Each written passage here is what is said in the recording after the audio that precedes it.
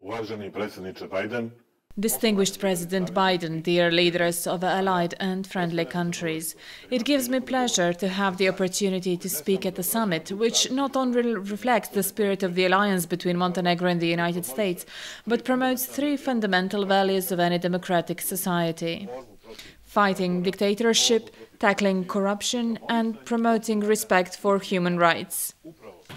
It is on these values that the democratic prosperity and integration of Montenegro into the European Union, which is our strategic foreign policy commitment, depends.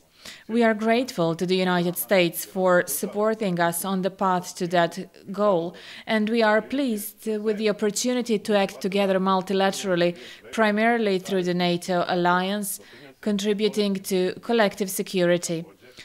I'm also pleased that Montenegro, together with the United States, is a member of the UN Human Rights Council, and that we shall be able to jointly contribute to the advancement of human rights and respond to systemic examples of breaches of human rights. After the first democratic change of government in the elections on 30th August last year, Montenegro made significant steps in affirming the values that are in the focus of the Summit for Democracy. After a decades-long problem with controversial electoral process, the change of government, a discontinuity in relation to bad practice was established and a substantial democratization of society began.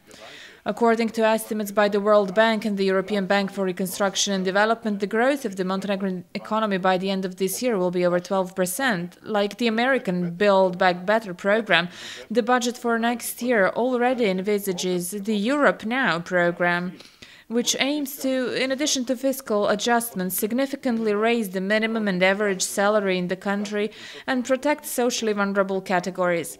It is especially gratifying that this program was designed by young Montenegrin financial and economic experts educated abroad with a strong reform vision. Last but not least, free and independent media, including the non-governmental sector, remain the basis for the development and survival of any democratic society. Knowing this government has put the promotion of media freedom at the top of its agenda, including their protection and smooth functioning, with special emphasis on shedding light on attacks on journalists, which were frequent during the previous government.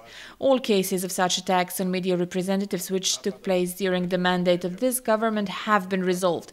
The abolition of the monopoly over the public TV broadcaster and its depolitization are also one of the examples that support our achievements. Dear President Biden, thank you for your invitation to participate in the summit, which articulates care for the entire democratic world and its achievements.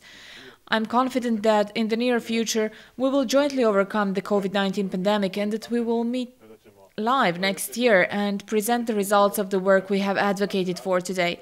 Thank you for your attention. zahvaljujem na pažnji.